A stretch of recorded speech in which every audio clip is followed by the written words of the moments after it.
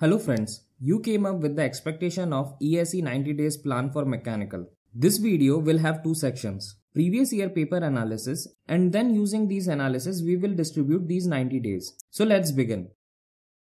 First, let's analyze the previous year papers. From last 24 years, number of questions asked in these subjects is as followed. But most of these belongs to old pattern, which used to get distributed in two papers. But now these days, pattern has changed with only one single paper. So we will focus mostly on previous 2 years papers. Now if you see subjects wise from last 2 years average, marks for these subjects will be as follows. Let's break down this to each topic as well and see the average marks asked in these individual topics for last 2 years in this list. Now sort this out with highest to lowest marks, which gives the list this way. Now if you take initial 30 topics total, it will be around 200 marks, which is 66% of total marks. So it corresponds to our 80-20 rule. We have to concentrate more on these 30 topics. This Excel I will share it with you in Google Drive. Its link will be given in the description.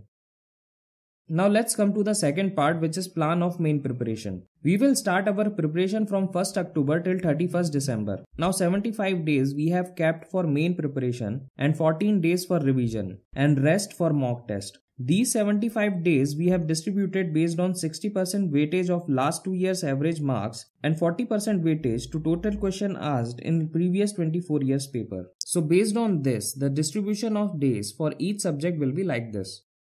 Which if we start from October 1st, it will look like this for October. Let's see one by one for each month. Since here it is for October, then we will see for November. Now you can pause and note. Anyway, these images I will share to you in Google Drive and its link will be given in the description. Here it is for December. Now in December, last 2 weeks you see we have given 14 days for revision, in which we have given each day as a revision slot for each subject. Sequence of these subjects we have decided based on the highest average marks in last 2 years, which will be as followed for these subjects. Now you might be thinking how to break each subject schedule for topics, right? Since these topics names are lengthy and our plan is short for 90 days. So many topics we have to cover in half day or in quarter day, which will create mess here in this small slots of the plan. So we have found the another way.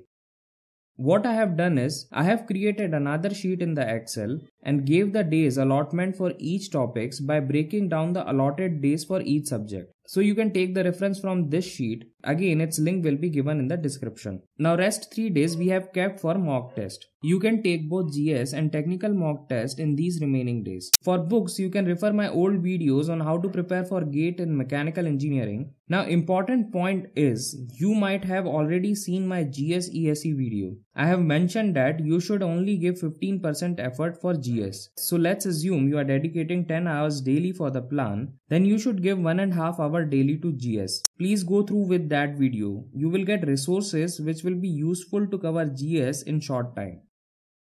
Hope this video was helpful. Let me know your thought in comment. Please share it with others so that everyone gets its benefit. If you have not subscribed our channel yet, you can click here to subscribe and please click the bell icon so that you never miss our latest update. Our engineering related video usually comes on every Monday. Finally, thanks for watching.